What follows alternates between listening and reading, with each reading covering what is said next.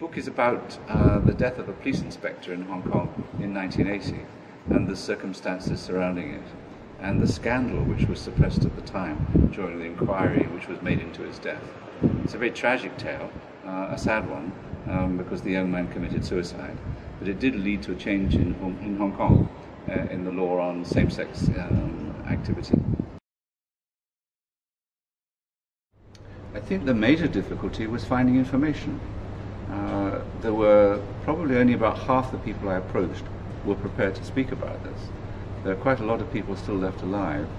They, most of them, or many of them, were very wary of speaking about it because it was still a very difficult subject for them. Many had suffered because they lost their jobs during it. The second problem was that the government is not happy about releasing information. So finding information was quite hard.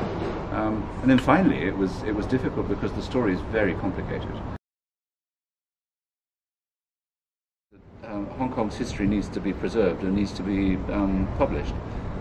Things which are important here are as important as anywhere else, and issues of history like this, which are important to Hong Kong, should be recorded and should be made public.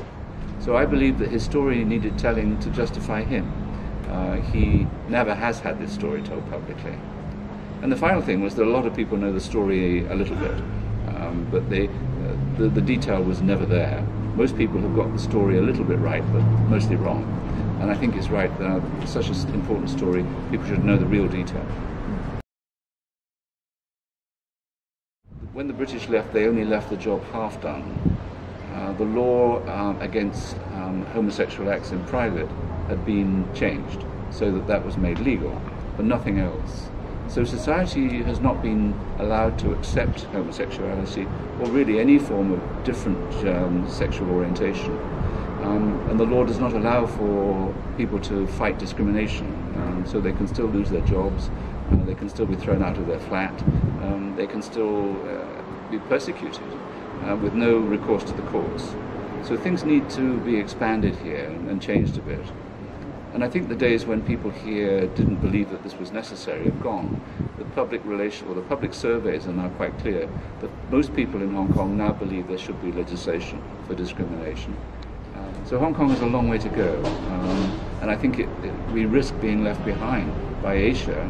Places like Thailand and Taiwan are changing their laws, and society is changing there. We need to keep up.